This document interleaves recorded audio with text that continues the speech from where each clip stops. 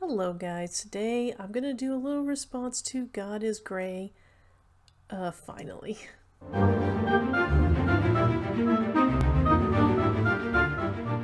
So today I was watching, a long time ago I watched this video by God is Gray called Jesus is a Feminist.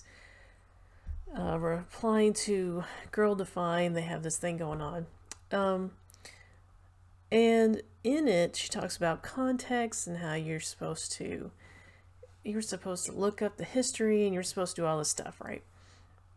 But when she tells the story of Judges, I think it's, let's see, 19, all right, where, yes, a very awful thing does happen, okay? Maybe I can just, well, I don't want to play it because I'm not sure what's going to go on. But anyway, I'm not sure you'd be able to hear it. So she talks about Judges 19. Judges 19 is a whole story about how this guy was traveling. He ended up in this city.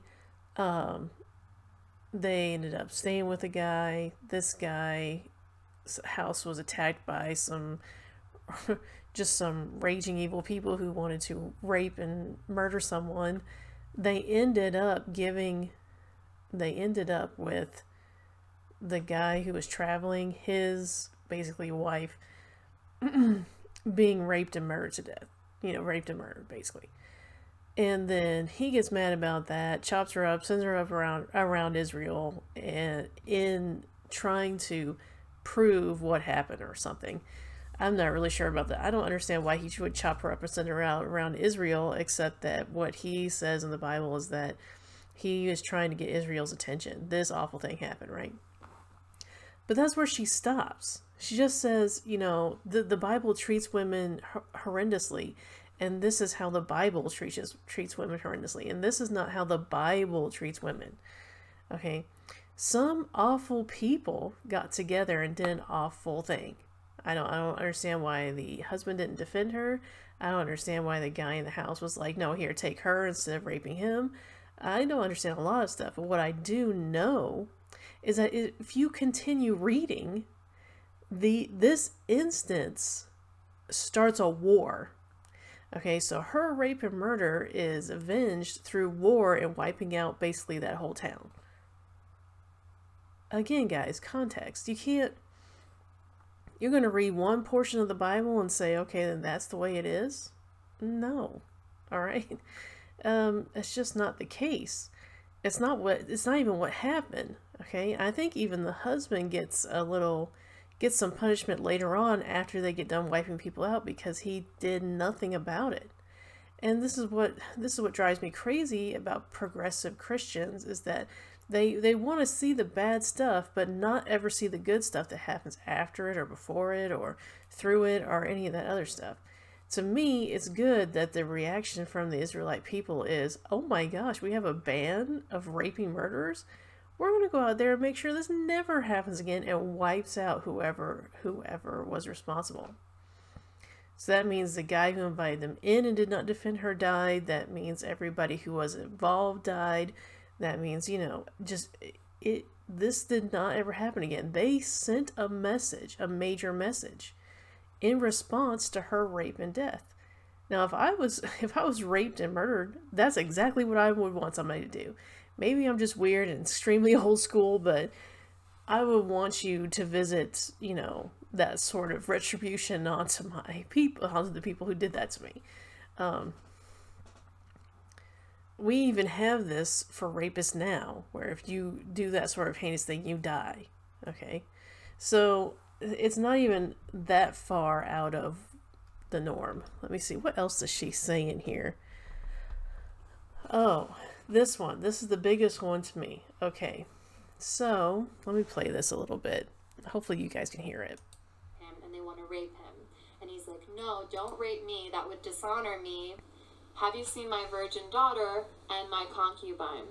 He literally says, do with them whatever you want, and forces them out into the street with the mob. And the verse goes on to say that they raped and tortured these two girls all night. So this is another thing she gets wrong. It's only the concubine. I went back and read it. The daughter, nothing happens to the daughter. It's just the concubine. But, I mean, she's trying to do it from memory, so I guess she didn't go back and read it. You're not already furious in Deuteronomy if a man rapes a woman and gets caught. Okay, so I know what she's talking about here. I'm going to try and find it again because for some reason Deuteronomy, there's a lot in there. But basically, this verse does not mean rape. Okay. It means seduction. And even though when you read the Bible it says rape, it's the same issue we have with transferring things into English, where the word love is always just love, even though it actually means like brotherly love or sexual love or whatever. You do have to go back to the original words, which we have copies of all over the place, and we have ways to do that. I mean, you can do that online and learn that it doesn't mean that. blueletterbible.org, I think, or .com.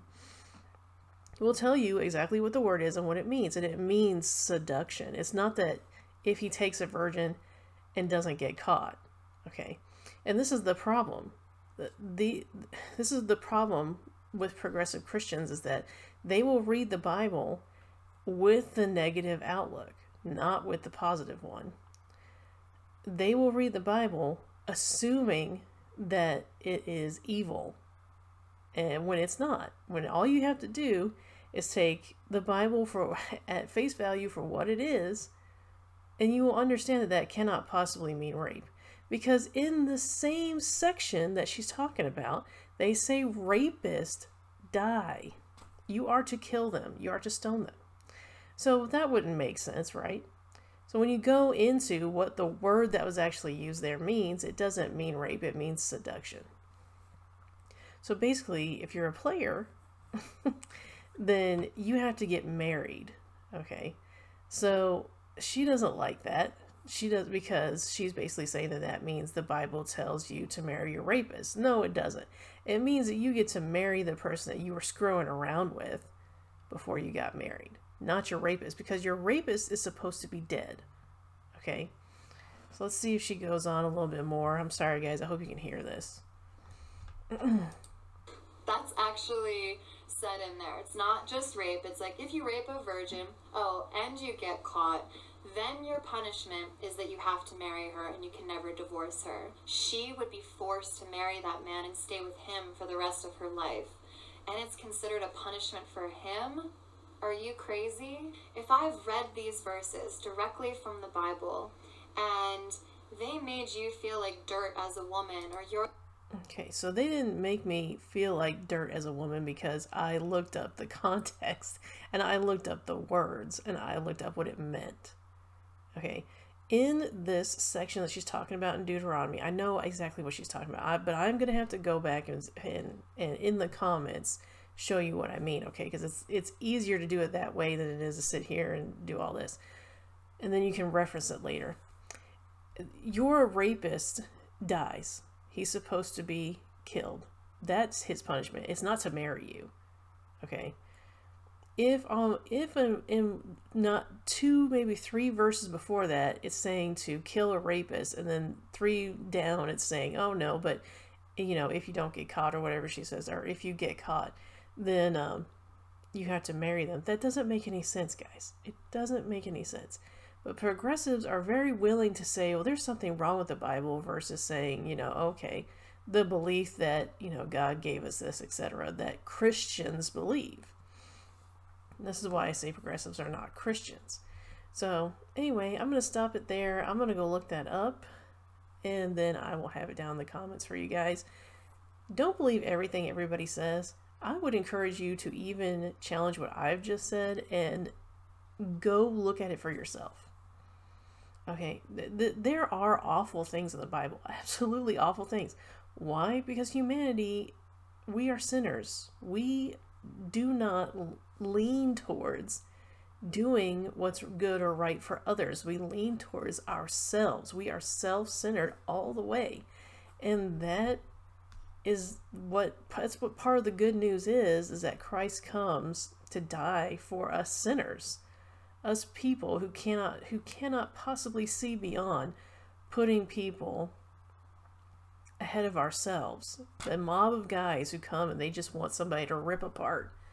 They are thinking of themselves, their pleasure, their joy, whatever it was. Now, you know, so I mean, just think about that. So that's why it's full of nasty, awful things. You know, human beings did that. God did not order them to do that. You know, the progressive mindset here is just awful. And it also leads towards lies, because she straight lied to you here. Anyway, I will see you in the next one, guys. I'm going to go look that up and then give you guys definition and more context here than she does. All right. I'll see you in the next one. Bye.